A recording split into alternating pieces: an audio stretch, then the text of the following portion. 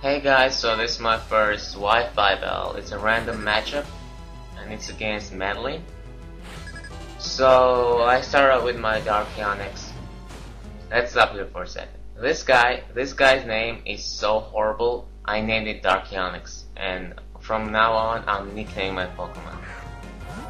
Anyway, she starts out with my of course, she's gonna use some kind of water type move and it may or may not kill my Darkionics, so I switch to my Archaeopteryx and go for my plan B.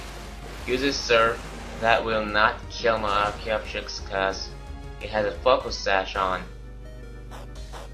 And of course, if you have Archaeopteryx, you should teach it Endeavor. This is why. Yes, that enough said. So Waterfall is definitely gonna kill my Archaeopteryx, but it's okay, he did his job well. Now I'm gonna go back to my Archaeonyx. I know it's faster, so I will kill it with Earthquake. And as planned, Earthquake hits it, kills it, and my awesome Darkionics will get Moxie Boost, which is awesome. Now its attack is raised. She goes for Infernape, uses Brick Break, and that may or may not kill my Darkionics, but it survives because it's so awesome.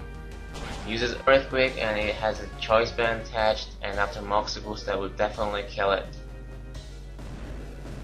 So now my Darkionics will get another Moxie Boost, which will be awesome, and her last Pokemon happens to be an Electric type. So this line thing is gonna get screwed.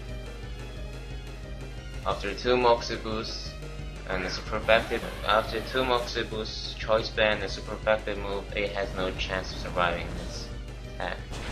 So stay tuned for more of these battles and my walkthroughs.